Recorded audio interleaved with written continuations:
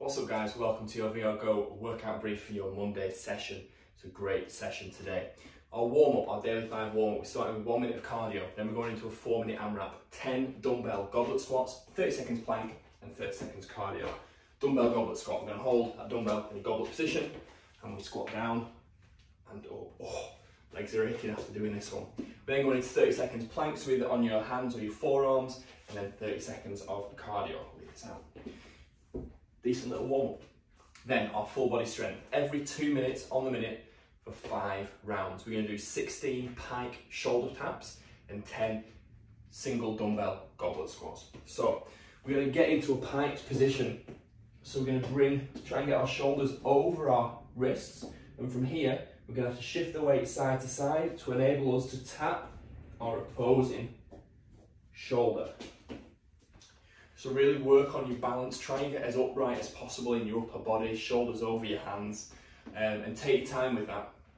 We're then going into 10 single dumbbell goblet squats. So same as in the warm-up, but you can slow it down a little bit, you can add a little bit of weight if you've got that capability. Just here, hips back, down, and up. Nice range of movement, nice control. There's plenty of time in the 2 minutes to get that work done, so you should have a decent bit of rest. That's why you can play around with the tempo a little bit if you want to just increase the intensity. Then the workout, I'm laughing because I've done it, I know it's tough. So it's a baseline workout, baseline 1. We've got a 10-minute AMRAP, 7 up downs. Press up position, stand up. We're then going to do 7 push-ups. Full range of movement, as always. Chest to the floor, extension of the arms. Drop to your knees if you need to, or elevate your hands. But we want to be keeping whatever's on the floor to your shoulders nice and straight. So whether you're on your feet, nice straight line. If you're on your knees, a nice straight line. We don't want any bums waggling up in the air. Then we're going to do 7 dumbbell front squats. If you've got 2 dumbbells, great. Hold them just in front of you like this, just on the shoulders. We're down and up. If you don't have 2, that's absolutely fine.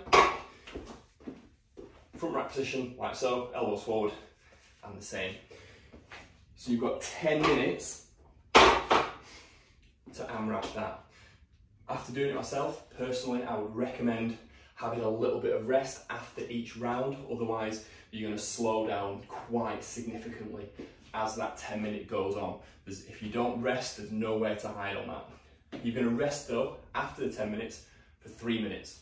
I would keep moving during that 3 minutes though, because you're then going into 3 minutes of burpees. Chest and thighs to the floor, up, jump and touch above and behind your head.